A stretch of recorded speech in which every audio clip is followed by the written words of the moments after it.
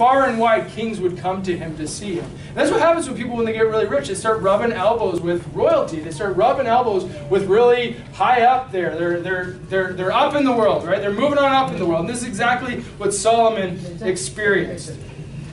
Verse 9 says, "So I was great, and increased more than all that were before me in Jerusalem. Also my wisdom remained with me."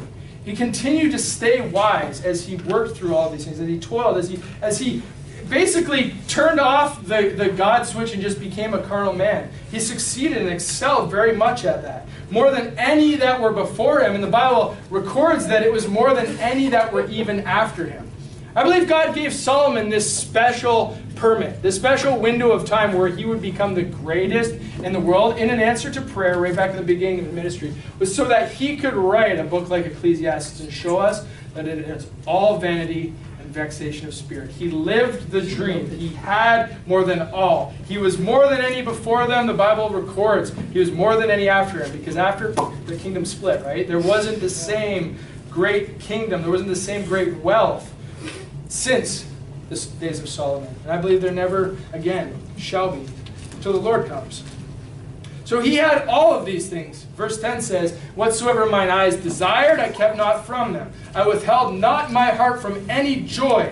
For my heart rejoiced in all my labor, and this was my portion of all my labor." So there it is. There's the fruit of his labor. The portion of all of his labors was that he was able to give his eyes whatsoever they desired. He was able to give his heart whatever joy it desired. He was able to do whatever he felt like as the fruits of his own labors. He worked the American dream, and he succeeded at the American dream, and he rejoiced in it all, right up until the end. But then he looked. Verse 11 says, "I looked on all the works that my hands had wrought, and on the labor that I had labored to do, and behold, all was vanity and vexation of spirit, and there was no profit under the sun." Solomon had it all. He had the dream. He had what every man desires after, what every man lusts after, craves after. When we think in our heart, what does my heart want? Solomon had it. When I see with my eyes, and I'm like, what do my eyes desire? Solomon had it. He had everything that a man could lust after and want. And yet when he looked back upon it all, he didn't say it was great. It was awesome being that rich. It was awesome having this influence. It was awesome being this wise. He looked upon his works and he said, all was vanity and vexation of spirit. Right. There is no profit under the sun. Amen. None. Amen. Amen. He looked, he realized vanity, vexation, just as the Lord said. He said, "For what shall it profit a man if he shall gain the whole world and lose his own soul?" That's right. His relationship with God, his stance with God, his position with his Savior, that switch that he turned, had he turned it back, was more valuable than anything he could find under the sun in this world. And he had everything, everything that a man could want.